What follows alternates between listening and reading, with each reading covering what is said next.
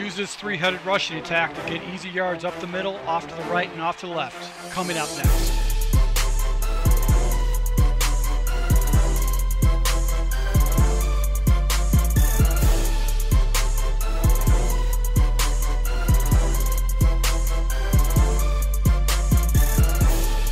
Hey, this is Full Game Prometheus, the only YouTuber that shows you full games of all the tips and schemes I post on my channel. I'll show you the good, the bad, and the ugly. So guys, if you're new to my channel, make sure to hit the subscribe button. Also that notification icon so you can never miss an upload. So once again, still back in the Carolina Panthers playbook, and I jumped into the pistol strong. I wanted to try to complement the weak formation, which I built out a scheme with, and in the pistol strong. And what's cool about this particular play is that this formation is that we're going to run pretty much everything stock from the play action deep in, double flares, also the play action boot left. We're going to leave all the plays stock, including the halfback zone. And this particular formation gives you a very effective running attack where you can attack your opponent up the middle, off to the left, and off to the right. And I'll show you how easy it is to run this running scheme. And you can just grind out yards against your opponent, especially in that four-minute situation where you want to go ahead and win a game, and it's going to be very difficult for them to stop.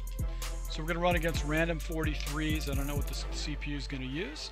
And we're just going to go ahead and run the ball. You can basically go ahead and just use the fullback situation. So what I do is actually put both my running backs. So I've got basically my running back, which is my running back from Pittsburgh, and then Gurley in my fullback position, Le'Veon Bell from Pittsburgh. And all I'm going to do is just go ahead and hold the X button and just watch my blocks and actually go ahead and take a read right there. So the cutback was there. I didn't make it correctly, but what's going to happen is you're going to see these cutback opportunities where I can pick up a good 5 or 10 yards. And sometimes what's going to happen is you're going to get seal blocking off the edge too, where it's going to come to you. So I assure you that this is a very good running play.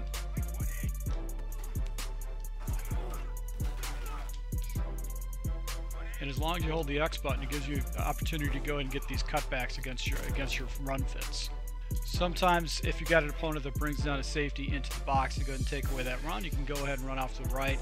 And one of the adjustments I like to do is I like to go ahead and put the ID to Mike off the edge, and that allows me to go ahead and get a little bit better seal right there. So as you can see there, I picked up a good 3 yards with him actually putting a very aggressive run in there. But a lot of the action is going to be with this particular inside run by the fullback slash dual halfback set. That's where all your action is going to be at. So if you've got the line stacked, all we have to do is just go ahead and switch into halfback zone. And I like to ID the mic off the edge. That just gives me a little bit more comfort, and you can see I can go ahead and run off to the right, and particularly out to the outside too. So this is a really good play to go and jump into. Another play I like to use, the play action deep in and play action boot left are pretty cool, but the double flares I think is a little bit more consistent, easier to make reads. You basically have got flare routes that you can go and throw to, and you're going to force your opponent to go ahead and defend against those flare routes. And if he actually uses some kind of a man blitz, which he might force to do this to stop the run, what's going to happen is this little comeback route actually will be a nice easy completion for you too. So that's another area of the field. And then obviously you have off to the right, you've got a table by the running back or the fullback, and then you've got a corner over here by the tight end. So that's, you know, the table with a corner is always one of the most difficult things to actually stop.